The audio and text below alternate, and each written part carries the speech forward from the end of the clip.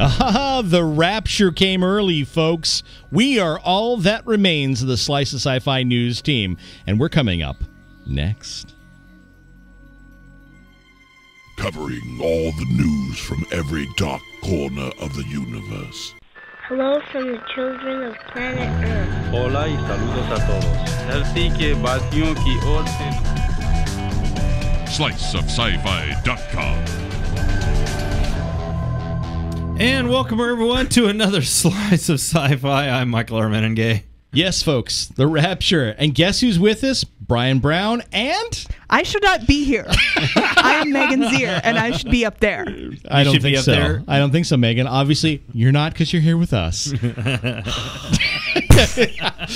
Dang it, we killed her again. Damn, that sucks. All right. When we kill people. Hey, but I got some good news you want to stick around for. So okay. All right, I'll shovel my brains back in.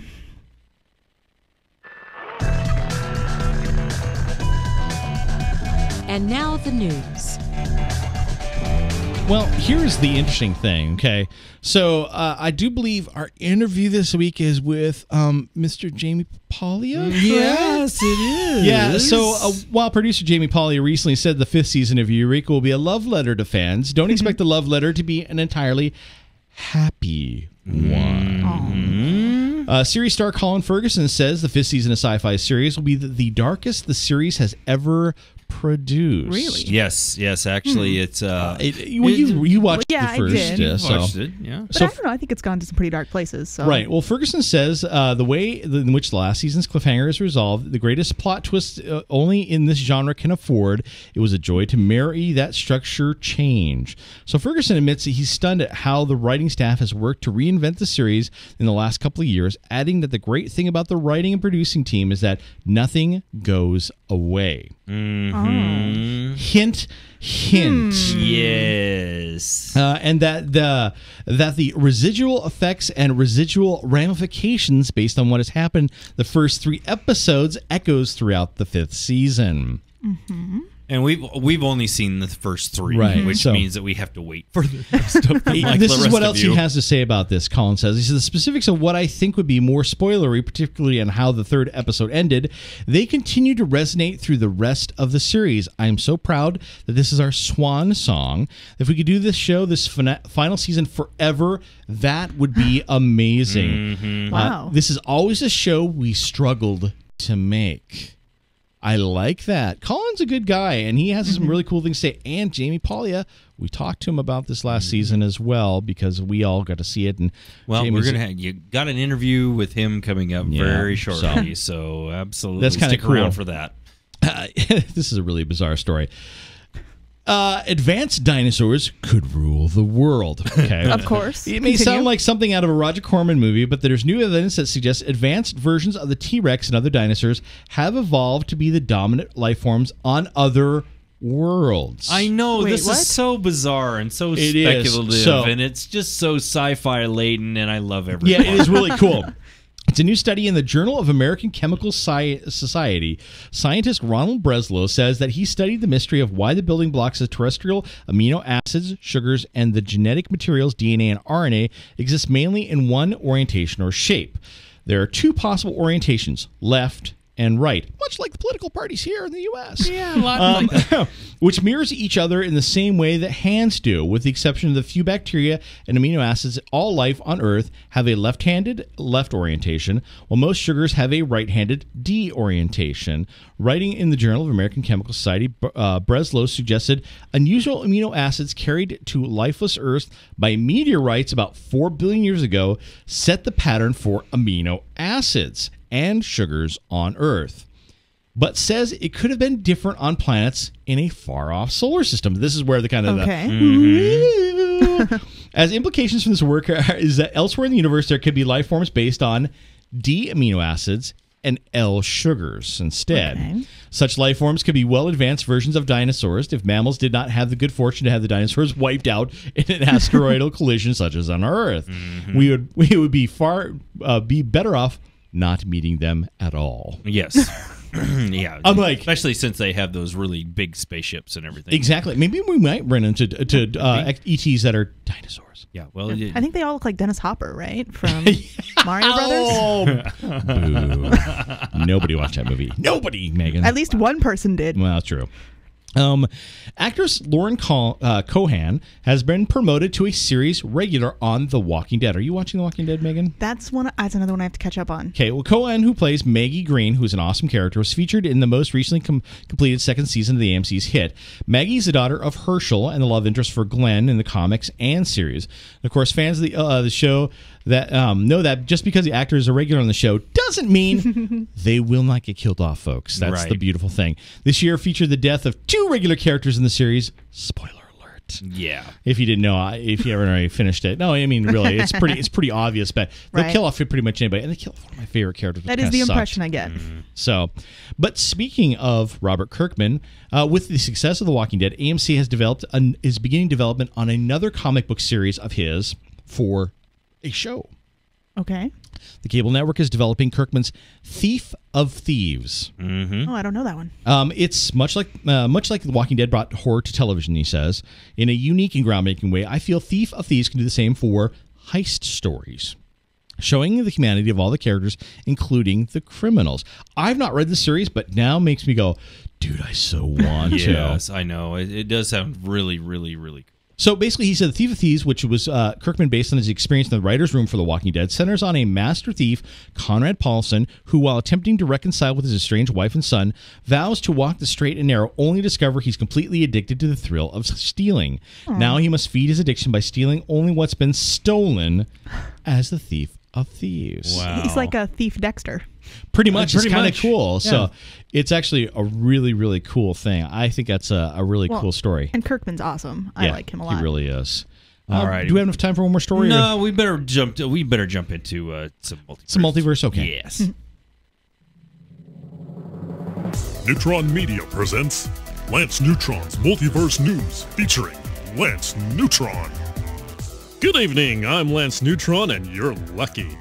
Our top story tonight, for the first time a human has made the list of the top 10 most influential beings in the galaxy. Yes, talk show host and producer Oprah Winfrey debuted at number 8 after her media empire went interstellar. An angry Galactus, who was bumped down to number 11, threatened to eat Oprah's planet. Oprah has her own planet now? Talk show host and producer, huh? That gives me an idea. Lance just walked out the set. And where's Lance? Lance, where are you going? Hey, Bosco, you can't just... Have Blackwood finish up for me. Somebody get Nigel in here quick. No onion, please, and a side order of... what's going on? Did Lance leave again? Do we have a script or a story or any... Oh, he took those too. That's delightful. Well, this is becoming a bigger disaster than the time Carl Sagan decided to reboot Family Guy. Chris, you are my oldest offspring. Together, you and I shall look to the heavens and explore the unlimited boundaries of the cosmos. Wow, this is just like Bible camp, only I'm not crying and trying to pretend I'm somewhere else. Well, I've just been tweeted an important update. This is going to be good. Let's see. Lance Neutron will not be tied down to the single position of being just an average anchor of the multiverse news. So he goes on to say, and I quote, "In an effort to take the Neutron Media Network ratings straight to the #1 network of all time, your hero, Lance Neutron, has also promoted himself to the role of glamorous talk show host and genius television producer of future super mega hit series. Trust me, it will be fantastic," end quote. How did he fit all that in to 140 characters? Well, wasn't this show something? I apologize for our not being quite ready for everything, but you do have to admit, it was better than the last episode of Lost. I'm not sure what exactly that's going to mean in the future, but one thing I am sure of, the Slice of Sci-Fi crew will have another wonderful interview coming up right after this. You too can make the Kessel Run in less than 12 parsecs. What you do with the rest of your time is strictly up to you. Hey, wait a minute. Does anybody have 12 parsecs yet? Maybe that Sigler guy. Oh yeah. Don't remind me. Isn't he dead yet? The Parsec Awards, a celebration of speculative fiction podcasting. Nominations are open April 15th to June 1st, 2012. Just go to parsecawards.com, and we hope to see you at the Parsec ceremony at DragonCon. These aren't the awards you're looking for. Will you stop that? And welcome back to more of Slice of Sci-Fi. I'm Michael Armenegay. And I'm Brian Brown. Oh, it's almost that time, folks. It is almost time for Eureka to be starting up again. And who else do we want to talk to when we talk Eureka? Why, it's our old friend Jaime Paglia. Welcome, Jamie. Hey, guys. Thanks for having me back. So, in case you people are under a rock, Jaime Paglia is co-creator, the writer, the producer, Chief bottle washer. Grip, I think he runs craft services. He may actually be involved with costuming too. We're not sure. Yeah. He does everything. I wish that were true. Luckily, I've got an incredibly talented group of people who help you make this show. So. Very true. You do have some really great things. So, Jamie, let's talk about the final season for Eureka. Sadly, but a fact. It is just what it is. And we, Michael and I, have gotten the screener, so we've seen the first 3 episodes. And I believe you said to us that when we watch it, we're going to scream out your name like Khan, Jamie, or something similar to that, right? I did say that last season. So how'd we do? Yeah, we screamed it loud to the ceilings and scared the neighbors and the cat. Oh my goodness! It was mission accomplished. It was pretty. It's an impressive first 3 out the gate, to say the least. Yes. And trying not to do spoilers here. Really trying hard not to do spoilers here, but... Well, why don't we give it to Jamie? Jamie, tell us kind of set up this last season. What's going to kind of happen here? Well, as you may recall from where we left off with season 4.5, the Astraeus was counting down to launch when suddenly it started to accelerate, and Henry realized that they were actually locked out of the launch sequence by some outside force, somebody or some other group, something was controlling the launch, and there was no way to stop it. So the ship launched prematurely with Allison caught on board, and we didn't know whether or not she was going to make it to the jump seat in time to survive the journey. And we're left with the question, where are they? So the first 3 episodes are dealing with exactly that question. We'll find out what's happened to the ship and the crew, and we'll see what's happening with Carter and Henry down on the ground, trying to find out where they went. And you really just right out the gate kick us in our teeth. Yep. It's a pretty ambitious opening episode. I think it's probably one of the biggest that we've done ever. Matt Hastings, one of our co-executive producers and frequent director, who has done some of our greatest episodes, Founders Day, both the Christmas episodes, as well as the finale last year. Our opener, which I got to write, and I think he did a particularly great job. And then just sort of across the board, I think our visual effects team and our production designers and the Venturi brothers and our whole crew just made it look more beautiful than it ever has. And from a dramatic standpoint, the work that the actors did, I think Sally Richardson-Whitfield in particular really shines in this first episode, does some of the best work that she's ever done.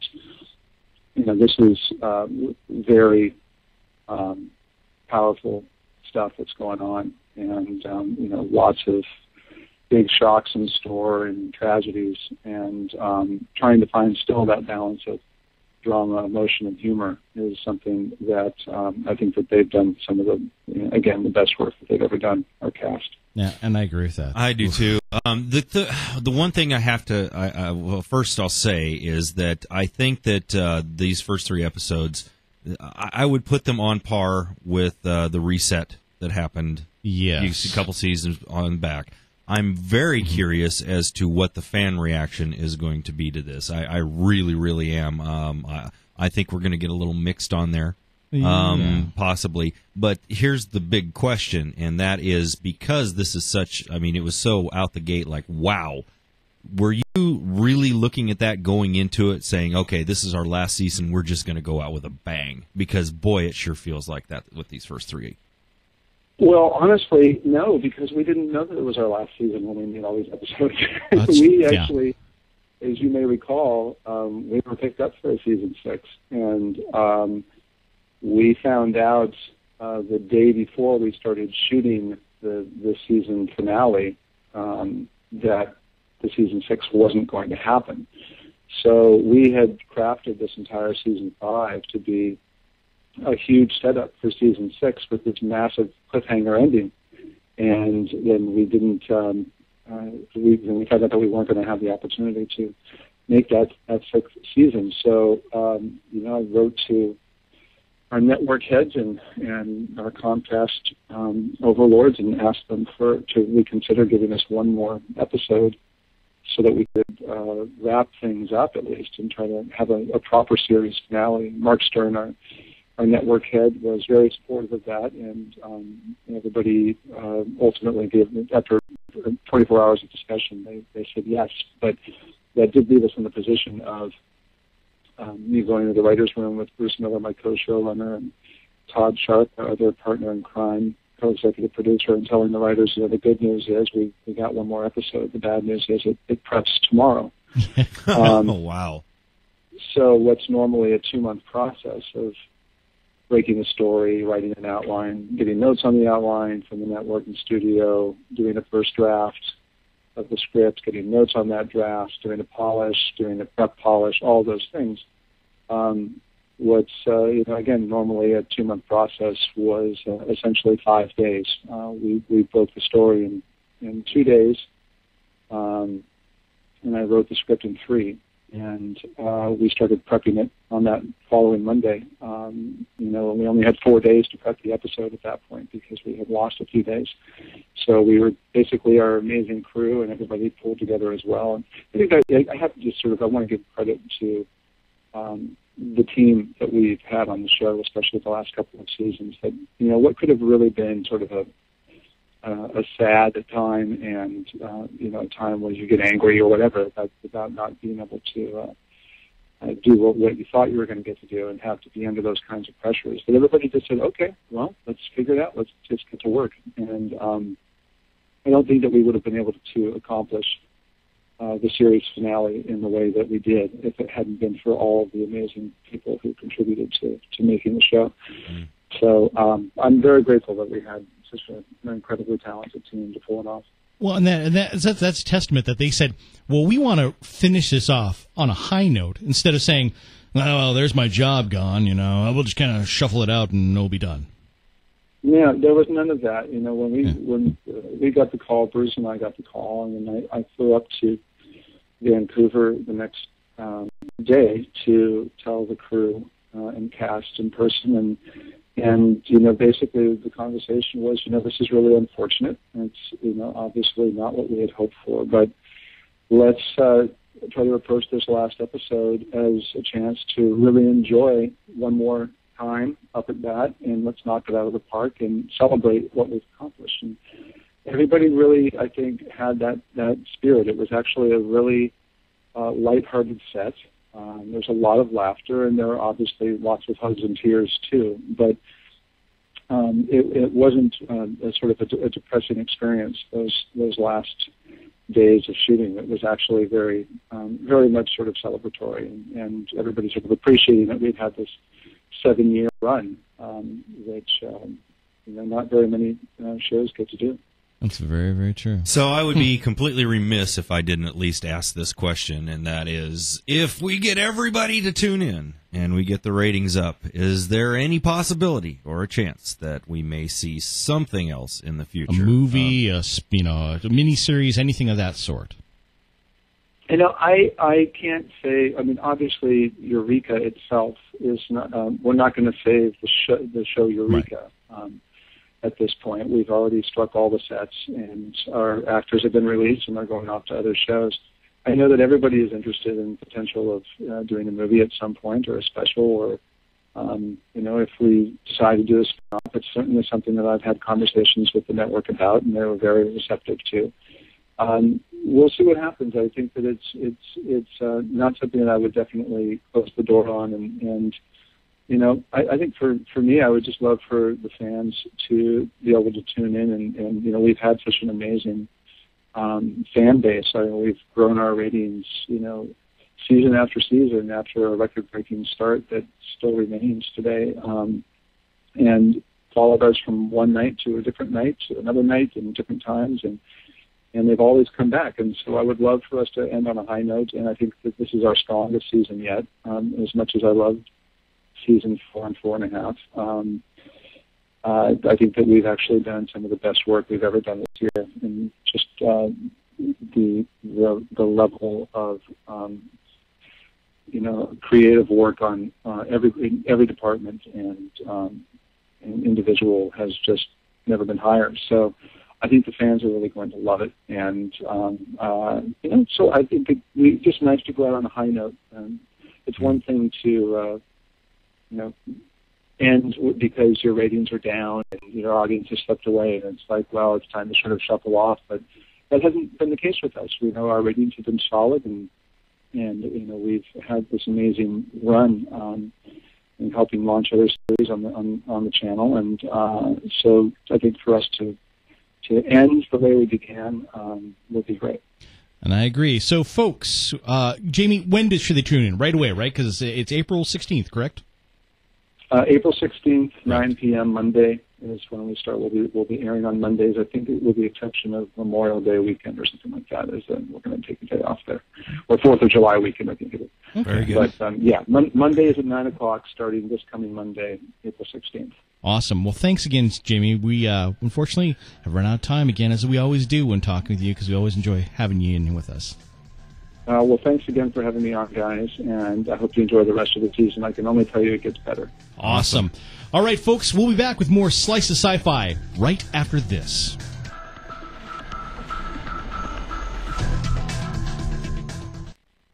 Coming to Halogen this April, it's the longest-running war in Africa. Children are being forced to kill other children. And 6 young volunteers are doing what they can to bring it to an end. I need to be working for something that is bigger than all of us combined. They've put their lives on hold. You work for free, you live out of a van. And taken to the open road. It's taxing at times. I know I'm here for a reason. Join them on their unforgettable quest. The amount of money we need to raise has real consequences in people's lives if we don't. Roadworthy, the Invisible Children Tour, this April, exclusively on Halogen. Hey, Slicer, Sean from Members with more. News from Flight Test Land. Spaceship Edition. Well, the folks at NASA, SpaceX, and those aboard the International Space Station are getting ready for a momentous event, as everybody is getting ready for the Dragon capsule to be launched and sent up to resupply the International Space Station. This will be the first time that a private spacecraft has docked to the International Space Station, and SpaceX has a whole heck of a lot riding on this. Also in spacecraft news, OV-103, better known as Space Shuttle Discovery, has been officially mounted to the back of the 747 that will take it to its final home, the Air and Space Museum in Washington, D.C. Once there, it'll be dismounted, moved into the Udvar-Hazy Center, and Enterprise will be remounted onto the back of the shuttle carrier to be sent to its final resting place in Hell's Kitchen, New York. Yeah. Edwards out. They're sending babies into space. No, I think that's the zombie apocalypse that happened last week or a couple days ago. Those were the zombies I was afraid of? Yeah, pretty much. Huh. Little did you know, huh? Little did I know. Well, I think you have something interesting that we probably should talk about a little bit here. I've been thinking about this off and on. So, the question always comes up, how do you guys listen to us? Mm-hmm. Do you listen to us through your podcatcher? Do you listen to us via video? Do you watch our videos? Or what kind of device do you watch us on? Do you watch us on your phone, iPod, that sort of thing? We're always curious about these sorts of things. So I think primarily because we keep having the conversation all the time is to what devices are out there that people How are you guys getting to us? Because I mean, really, when was the last time you saw somebody with an iPod? I have one, so that's why I listen to most of my stuff. But I mean, people have their phones now, so they have the smartphones, and they often get us that way. Are you guys watching us as video on your smartphones? The question also, it comes up with the 4 W's. Where do you guys watch us? Do you guys watch us in the morning or listen to us in the morning on your car ride in or at work, that sort of thing? Why do you guys listen to us? Is it because of our news stories? I mean, really, seriously, is it because we're just so damn awesome? More than likely, yes, it is. It's because we're so awesome. Or is it Sam's cleavage? Well, it's of course. There you go. So that wins. If you can, call into our voicemail, voicemail line, and let us know. Give us some listener feedback and let us know how you guys are getting a hold of Slice. Absolutely, we're curious. You know that number 206-339-TREK. That's 206-339-8735. In fact, we'll be back in a couple days. Yeah. Send it to Mike at Slice of Sci-Fi if you just want to record on your computer and send it that way. There you go. Send us an email. There you go. All right. Alrighty, that's going to do it for this week. See you in a few days.